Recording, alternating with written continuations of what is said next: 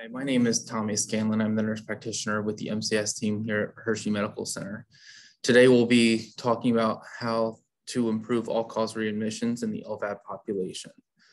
Currently, we have about 85 LVAD patients that live in the community that we manage as outpatients, but sometimes they do get readmitted for different causes. This is where we developed a committee to review and evaluate areas that we may be able to improve in our practice or different things that we can implement to help decrease these readmissions, such as guideline-directed medical therapy, GI bleed prophylaxis, diuretic management, equipment, close follow-ups if needed. And then once we kind of review and reevaluate things, then this is where I can help implement during inpatient rounds with the fellows and the residents on the heart failure service at that time.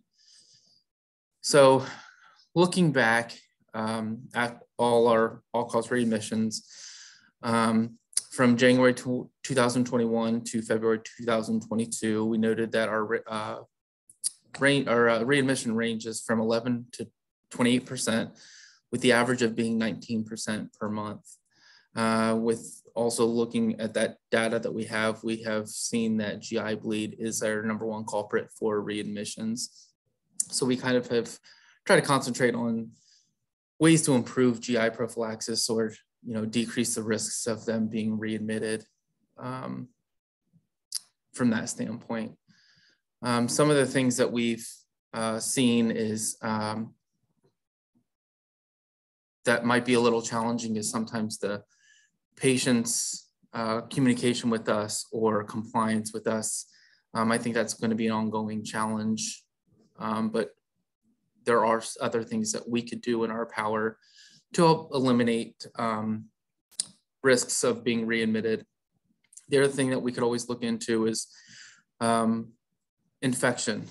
Is it a driveline infection? Is it a sepsis? Is it a different cellulitis? Is it something that's not related to the LVAD that kind of sometimes can play into the role? So that's something that's also a challenge as well. So some of the things that we could do is ensure that a patient, when they get discharged, they're on the right PPI or they are on Lovaza to help decrease GI bleeding.